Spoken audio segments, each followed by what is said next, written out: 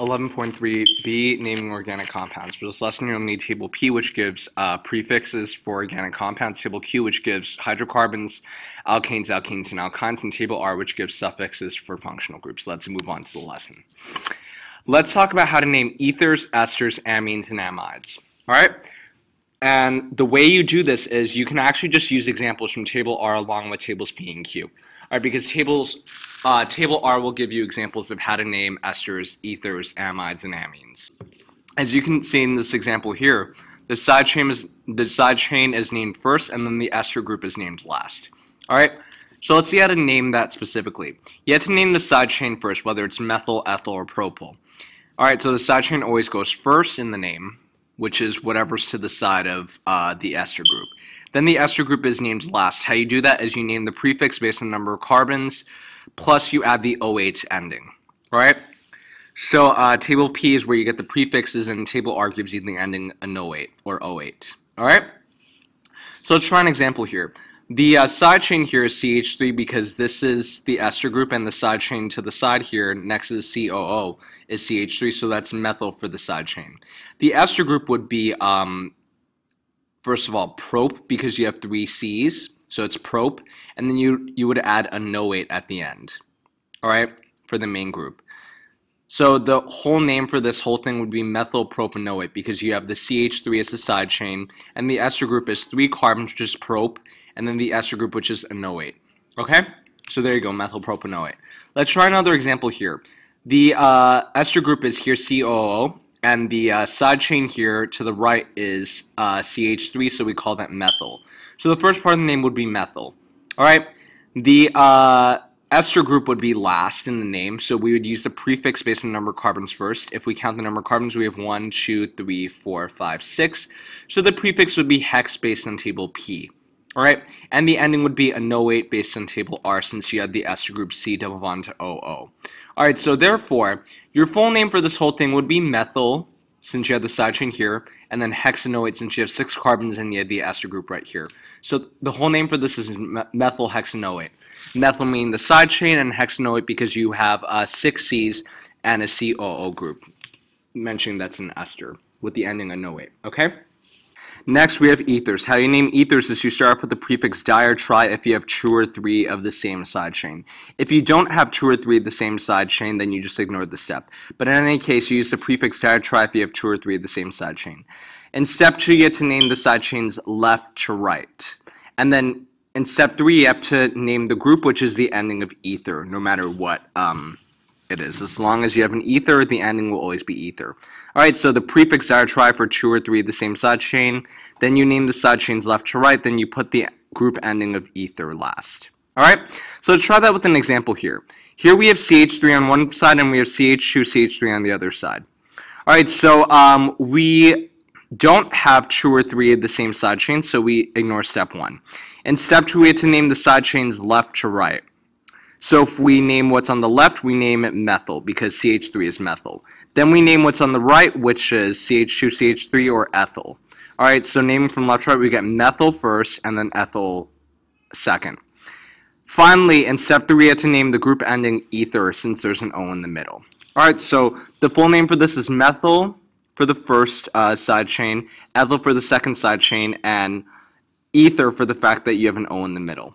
All right, so there you go. Let's try another example here. We have CH3, CH2 here, and CH3 on this side. Since we don't have 2 or 3 of the same side chain, we ignore step 1. All right. However, now we have to name the side chains from left to right. The first side chain is CH3, CH2, which is ethyl, or ethyl. And then we have to name the side chain on the right next, which is methyl, since it's CH3. Okay, so you name from left to right, you get ethyl on the left since it's CH3, CH2, and methyl on the right since it's CH3. All right, so far you have ethyl, methyl. Then the ending must be ether because you have an O in the middle in between everything. So the full name, putting all 3 of these together, is ethyl, methyl, ether because we named the side chains left to right first, which is ethyl on the left, methyl on the right, and ether last because you have an O in the middle. All right. Next, we have amides. Amides are very simple. All you have to do is use a prefix based on the number of carbons from table P. Then you have to put the group ending of anamide. All right, so let's see how this works out here. Here we have 3 carbons, 1, 2, 3 if we count, so we know that the prefix is prop for 3 carbons based on table P. Based on table R, since we have C double bond to ON and NH2, we know that the ending is anamide. All right, so we put together the fact that we have 3 carbons for prop and C double bonded to ONH2, we get propanamide. The prop is because we have 3 carbons, and the anamide is because of this functional group here, C double bonded to ONH2. All right, let's try another example here.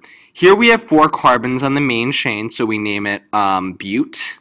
And then the group ending is anamide because you have C double bond to ONH2. So putting this together, you get butanamide. The reason why it's butanamide is because you have 4 carbons and you have this functional group C double bond to ONH2, so you call it anamide. So together it's butanamide. All right. For amines, you name it in the following way. You have to use the lowest number of the amine. Then you have to put the prefix based on the number of carbons from table P. Then you have to put the group ending of an amine to indicate that's an amine. All right, so let's try that with an example here. The lowest number of the amine functional group NH2 is, if we name it backwards, 4, 3, 2, 1, and 1, 2, 3, 4, the lowest number of NH2 would be 1, since 1's less than 4. All right, so the lowest number here for the NH2 functional group would be 1. So we know the number is 1. The prefix would be based on the number of carbons. Since we have 1, 2, 3 carbons here, we know that the prefix is prop based on table P for 3 carbons. All right, and the group ending is anamine since you have an NH2 at the end, so you know that the ending is anamine. So putting this together, we get 1 propanamine. All right, let's try another example with this example here. The lowest number of NH2 we can figure out by numbering forwards and backwards. So if we do that forwards and backwards, we get 1, 2, 3, 4, 5, and 5, 4, 3, 2, 1. The lowest number to which the NH2 is attached is at the first carbon, since 1 is less than 5. So the lowest number of NH2 being attached is 1. All right? So the number we know is 1. The prefix for this would be pent. The reason why is because we have 1, 2, 3, 4, 5 carbons, and 5 carbons, as we know, has the prefix pent. And then the group ending is anamine since we have an NH2, so we know the ending is anamine. So putting all 3 of these pieces of information together, we get 1 pentanamine. 1 because the functional group NH2 is attached to the first carbon if we number it as low as possible. The prefix is pent because we have 5 carbons, and anamine because we have the NH2 at the end. All right, so together it's 1 pentanamine. All right, let's continue with naming of ethers with some more examples. Let's remember the procedure for naming ethers is you use di or tri for the prefix, followed by the side chain's name from left to right. Then you name the ending of ether last. So let's look at this example here. We have CH3CH2 on this side, but we also have CH3CH2 on this side. Since we have 2 of the same side chains, we use the prefix di first. All right. Then we have to name the prefix. We have to name the side chains left to right. We have CH3CH2 or ethyl on this side, and we also have CH3CH2 on this side. Since we have 2 of the same side chain, we can just name it diethyl instead of diethyl-ethyl, because di automatically just tells you it's 2 of the same thing. So if you use diethyl, it implies that you have 2 ethyl groups. All right, so the first part of the name would be diethyl, indicating that you have 2 of the same functional group ethyl. The ending would be ether because obviously you have an O in the middle. So the whole name of this would be diethyl ether. Okay? Here, it's very similar. We have CH3 on this side and CH3 on this side. Since we have 2 of the same side chains, we use the prefix di.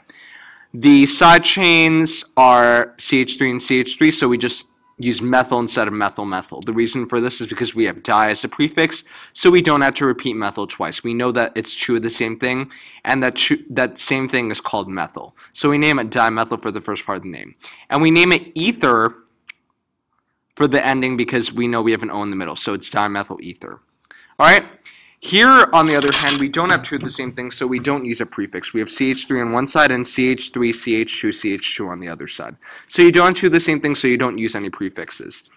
What you do have to do, though, in step 2 is you have to name the side chain on the left first, and then the side chain on the right next.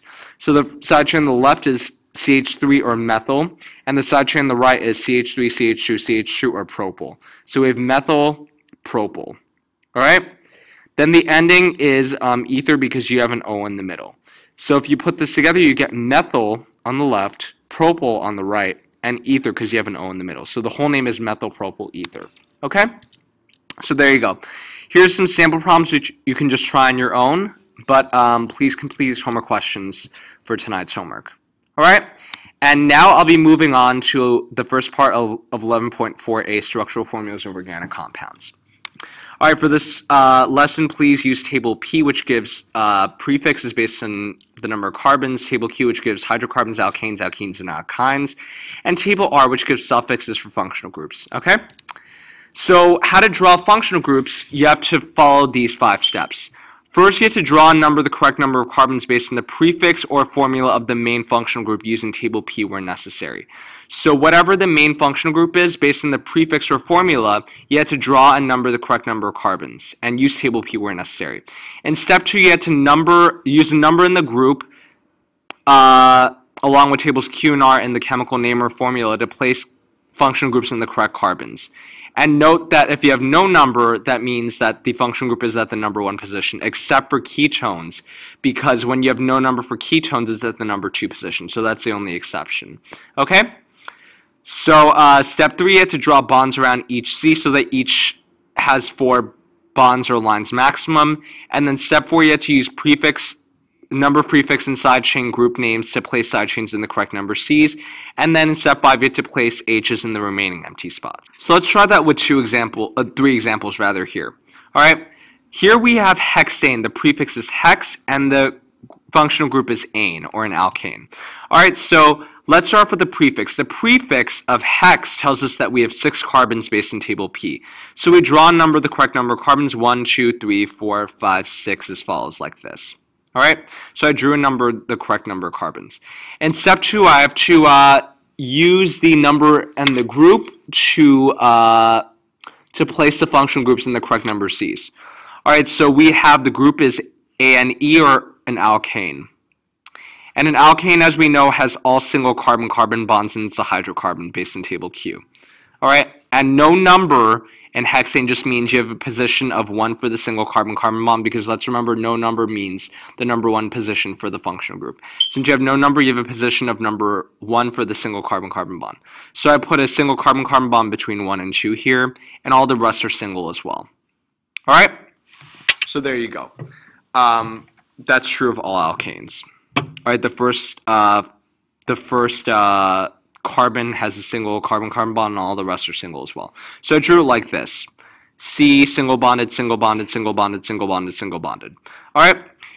In step 3, I have to draw bonds around each C so that each has 4 lines maximum. I have 1 line here, so I draw 3 more lines to the left.